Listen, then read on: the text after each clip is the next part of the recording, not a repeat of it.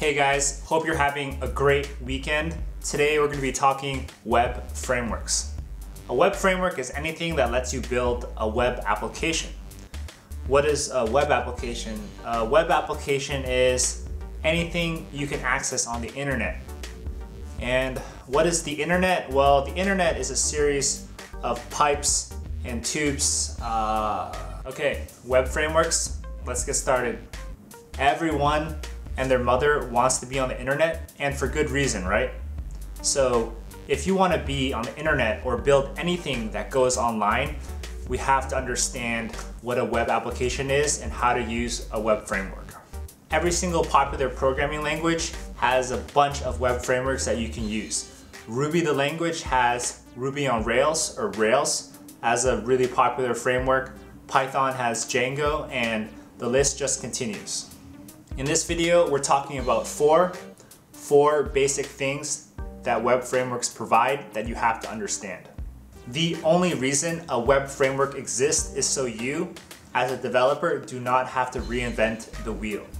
Many people have been working on the internet for a while now, and you do not have to write a lot of things from scratch.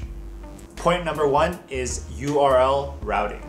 When you're building a complicated website or a web application, you're going to support many different URLs besides your homepage. What happens when we go to this URL? Now again, what happens when we go to that URL?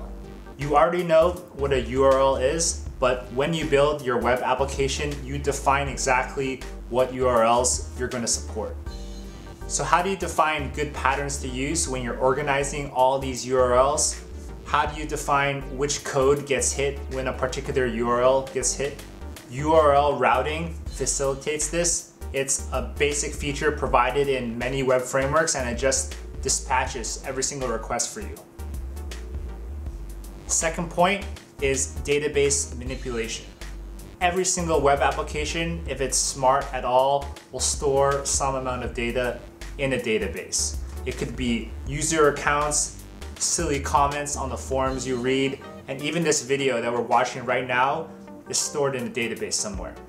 Web frameworks allow us to manipulate and design these databases. How do you structure your tables and models? How are different things related to each other? How do you write to stuff and read different entries in your database? It's all bundled up nicely for you, so you don't really have to get into the nitty-gritty details of the database. All you have to do is use some of the features in the web framework, and you can do probably 80 to 90% of what you really need to do. Third point is templating. What do we mean by templating? Well, templating is simply organizing the data that your web application returns. Every single web application must return data of some kind. The most popular being probably HTML for all the websites you go through in your browser, but web apps could also return data like JSON or raw XML. Imagine all the HTML, all the variations of HTML that one web application has to return. Besides Google.com, which is super simple, this kind of data output can get really hairy really fast. Templating, it's simply the ability to let you organize this data output better.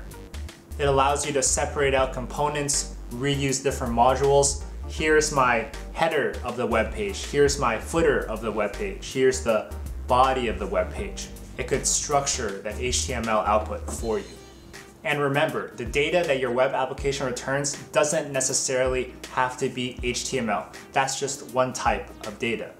Fourth and last point about web frameworks is that they provide basic security.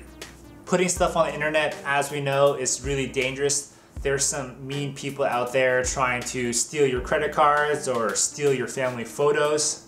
Not only people sitting there hacking your computer, but these guys write programs to automatically try to infiltrate, crawl the web, and hack into your computers. Chances are you're not really a security expert, and you probably don't want to become a security expert.